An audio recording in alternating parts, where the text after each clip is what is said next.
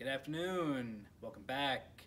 If you've tuned in from my couple other videos this week, the science video and the preschool storytime video, I appreciate you tuning in and coming back to see some more. And if this is your first time tuning in, welcome. As I mentioned in the preschool storytime video that I made, I wanted to do some chapter book stories for older kids as well. Reading to older kids is not something that I get to do as often down here, but it's something that I really enjoy. So I'm going to try to do that once a week as well. Some of the things I'm going to read will be just like one chapter out of a book or a certain passage or a short story. But today we're going to start with one that is kind of like an old friend. Every time I read it, that's what it feels like, and I feel like a lot of us can relate to that kind of thing right now. And so without further ado, I'm going to read the first chapter out of C.S. Lewis's The Lion, the Witch, and the Wardrobe.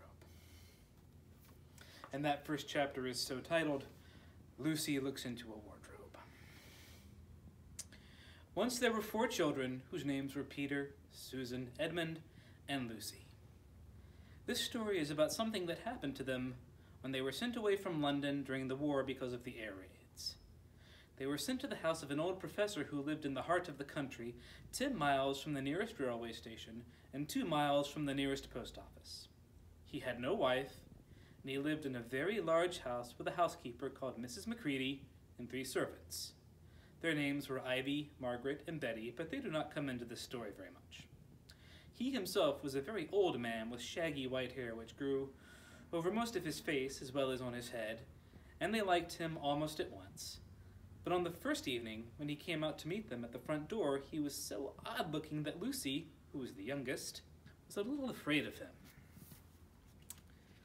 And Edmund, who was the next youngest, wanted to laugh and had to keep on pretending he was blowing his nose to hide it. As soon as they had said goodnight to the professor and gone upstairs on the first night, the boys came into the girls' room, and they all talked it over. "We've fallen on our feet, no mistake," said Peter. "This is going to be perfectly splendid. That old chap will let us do anything we like." "I think he's an old dear," said Susan. "Oh, come off it," said Edmund, who was tired and pretending not to be tired, which always made him bad-tempered. "Don't go on talking like that." "Like what?" said Susan. "And anyway, it's time you were in bed." Trying to talk like mother," said Edmund. "And who are you to say when I'm to go to bed? Go to bed yourself." "Hadn't we all better go to bed?" said Lucy. "There's sure to be a row if we're heard talking here." No, there won't," said Peter. "I tell you, this is the sort of house where no one's going to mind what we do. And anyway, they won't hear us. It's about 10 minutes' walk from here down to that dining room and any amount of stairs and passages in between." "What's that noise?" said Lucy suddenly. It was a far larger house than she had ever been in before, and the thought of all those long passages and rows of doors leading into empty rooms was beginning to make her feel a little creepy. "It's only a bird, silly," said Edmund. "It's an owl," said Peter. "This is going to be a wonderful place for birds. I shall go to bed now. I say, let's go and explore tomorrow. You might find anything you like in this place. Did you see those mountains as we came along? And the woods? There might be eagles. There might be stags. There'll be hawks." "Badgers," said Lucy. "Foxes," said Edmund. "Rabbits," said Susan. But when the next morning came, there was a steady rain falling, so thick that when you looked out the window, you could see neither the mountains nor the woods nor even the stream in the garden. "Of course it would be raining," said Edmund. They had just finished their breakfast with the professor and were upstairs in the room that he had set apart for them. A long, low room with 2 windows looking out in one direction and 2 in another. "Do stop grumbling, Ed," said Susan. "10 to 1 it'll clear up in an hour or so, and in the meantime we're pretty well off. There's a wireless and lots of books." Not for me," said Peter. "I'm going to explore the house." Everyone agreed to this, and that was how the adventures began. It was the sort of house that you never seemed to come to the end of, and it was full of unexpected places. The first few doors they tried led only into spare bedrooms, as everyone had expected that they would. But soon they came to a very long room full of pictures, and they were found a suit of armor. And after that there was a room all hung with green, with a harp in one corner, and then came 3 steps down and 5 steps up, and then a kind of little upstairs hall, and a door that led out onto a balcony, and then a whole series of rooms that led into each other and were lined with books, most of them very old books, and some bigger than a Bible in a church. And shortly after that, they looked into a room that was quite empty, except for one big wardrobe. The sort that has a looking glass in the door. There was nothing else in the room at all, except a dead bluebell bottle on the windowsill. Nothing here, said Peter. And they all trooped out again, all except Lucy. She stayed behind because she thought it would be worthwhile trying the door of the wardrobe, even though she felt almost sure that it would be locked. To her surprise, it opened quite easily, and 2 mothballs dropped out. Looking into the inside, she saw several coats hanging up, mostly long fur coats. There was nothing Lucy liked so much as the smell and feel of fur. She immediately stepped into the wardrobe and got in among the coats and rubbed her face amongst them, leaving the door open, of course, because she knew that it was very foolish to shut oneself into a wardrobe.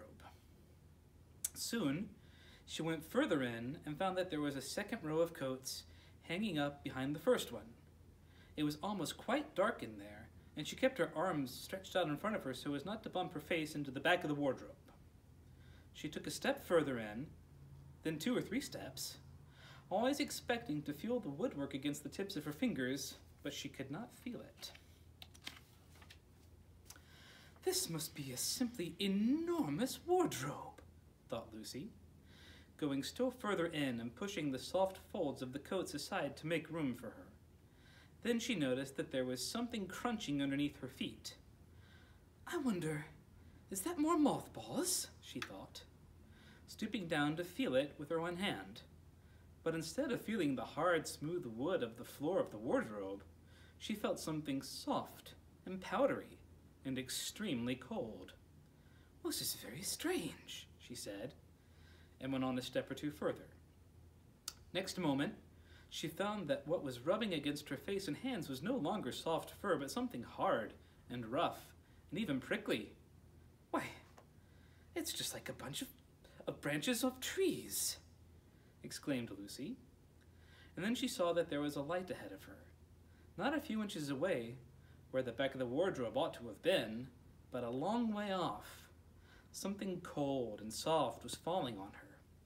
A moment later, she found that she was standing in the middle of a wood at nighttime, with snow under her feet and snowflakes falling through the air. Lucy felt a little frightened, but she felt very inquisitive and excited as well.